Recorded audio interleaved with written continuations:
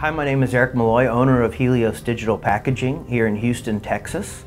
We are a digital printing company that provides digital printing on packaging and displays. My name is Nancy Malloy.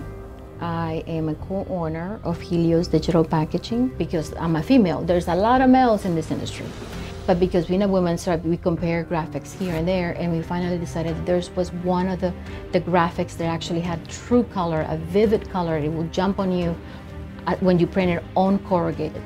The P10 250HS can print 4,250 square feet an hour, and it's a considerable amount of print.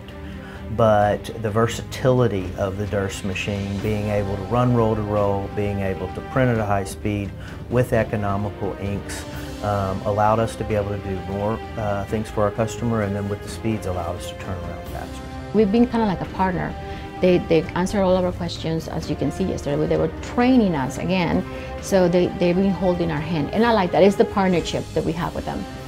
So they innovated. They're always changing. They're always trying to bring in, you know, innovation and ideas.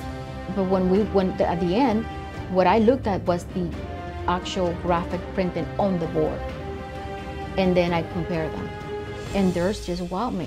One of our main drivers is quality and quality print.